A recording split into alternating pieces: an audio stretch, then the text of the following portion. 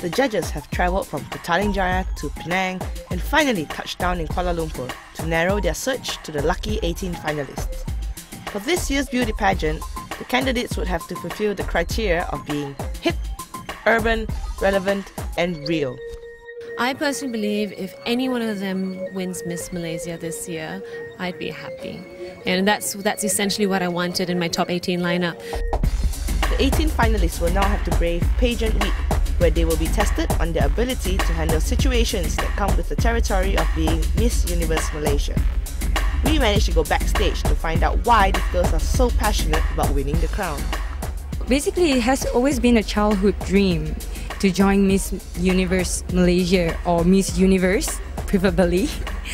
Then again, yeah, that was one thing that I have been thinking about ever since I was young. Join this competition first of all because I want to win, and I think Miss Universe Malaysia gives you a platform to really represent Malaysians, represent your country and represent the true beauty brains as well as beauty in your country. The reason I joined this competition was to challenge myself, to bring myself to a different level and find out what's more to discover about myself. Basically, I decided to join this Miss Universe Malaysia 2010 pageant because I would like to represent Malaysia.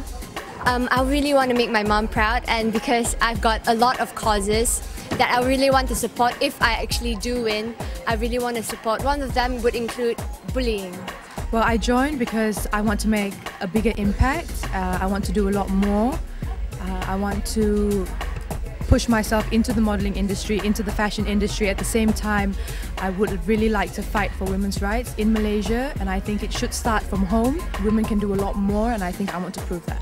I've always wanted to join a beauty pageant, and this was the right time for me to join a beauty pageant, Miss Universe, because I just completed my studies and everything, so this was just the perfect time for me. I just needed a direction, somewhere to go to. I've always been very interested to actually try to get my hands into the media industry, so I think this is a very, very good platform for me to see how far I can go.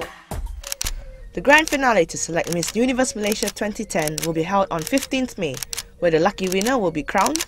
She will also then represent Malaysia in the upcoming Miss Universe 2010 pageant.